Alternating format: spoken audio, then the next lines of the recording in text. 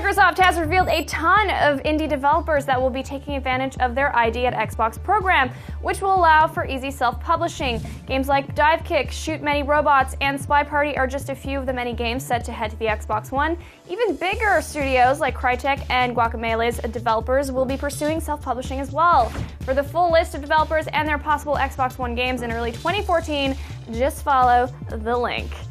The future of next-gen is off to a promising start and may be poised to overtake its predecessors. It took the PS3 and Xbox 360 8 years to sell a combined 160 million units total. However, Take-Two Interactive CEO Strauss Zelnick believes the new consoles can match that number in only 5 years, saying, "All these new iterations of more and more exciting hardware seem to have picked up. If this economy stays on track, yeah, I feel good about it. If more people love games, that's great news for next-gen consoles and great news for us."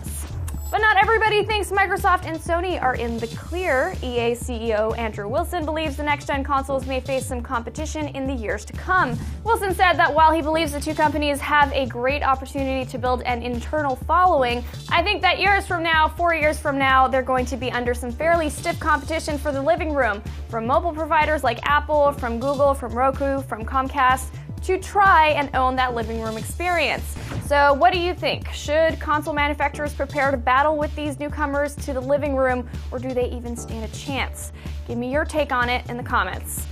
One thing is for sure though, people can't get enough of those next-gen consoles. According to a new Xbox One infographic, users have already spent 50 million hours in games and entertainment on the console, killed over 3 billion zombies in Dead Rising 3, and driven over 90 million miles in Forza 5. Xbox Corporate Vice President of Strategy and Marketing Youssef Mehdi wrote that, 11 days in and we are seeing record-breaking sales and are selling every Xbox One we can make. Demand is far exceeding supply in the 13 countries we've launched in, and we are sold out at retailers around the world. Rest assured, if you're still trying to get your Xbox One, Microsoft is working around the clock to get those consoles on store shelves.